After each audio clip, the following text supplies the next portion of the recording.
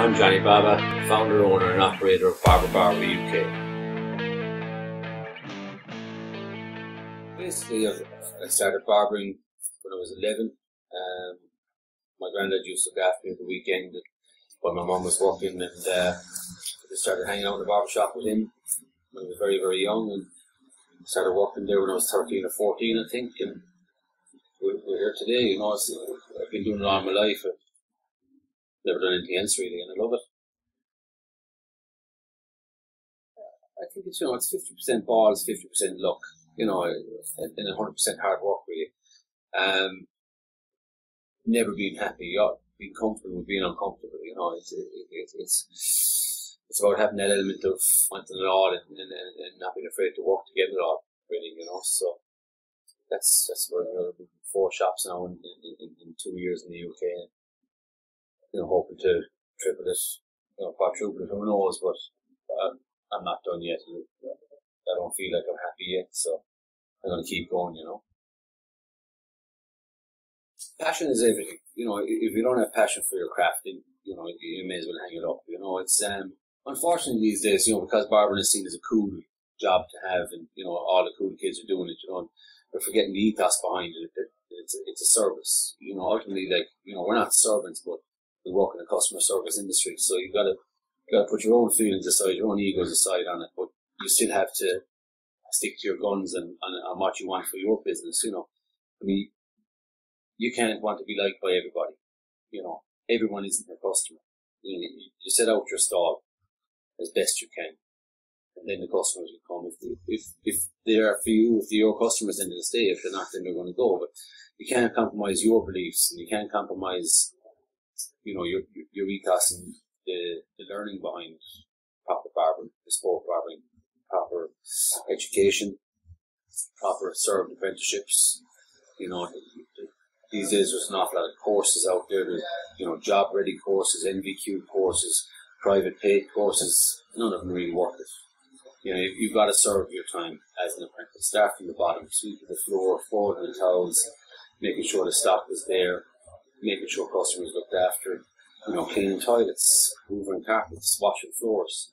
If you don't learn how to do all these things, then you're never going to learn how to cut hair properly, because, in order to run a barbershop, you need to know how a barbershop runs. And it's not all about just cutting hair. It's about looking after your customer. It's about cleaning hair. It's about cleaning hair off the floor. It's about everything, really. It's a very, very important part of it. And that's why I make sure my barbers serve apprenticeships rather than do courses. It's always been the way for me. That's how I did it. That's how I feel it should be done. So that's the way I stick to it,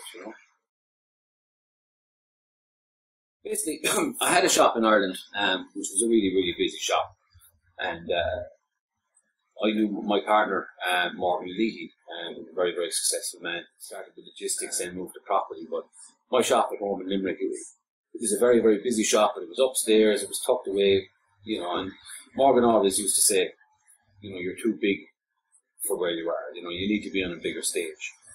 He had a bit of property in Manchester, and he said, look, come over and have a look. And I said, I was just after starting another business with hair products and stuff like that, which was going well.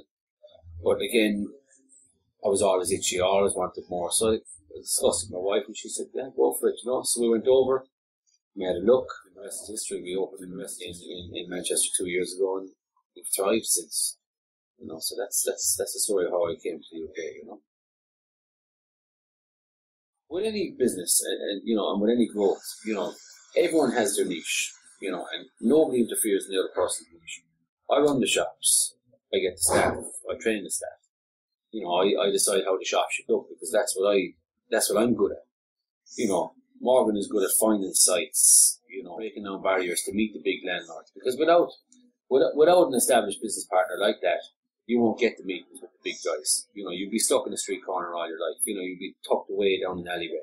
When a letter comes to these agents, most of the time they look and go, oh, a barbershop. They don't see your dream. They don't see your vision. They just see a barbershop. They see a haircut.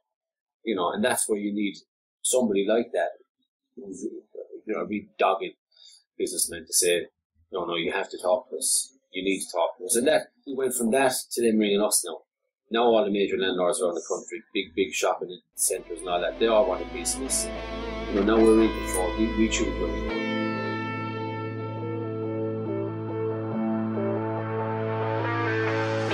The sun was in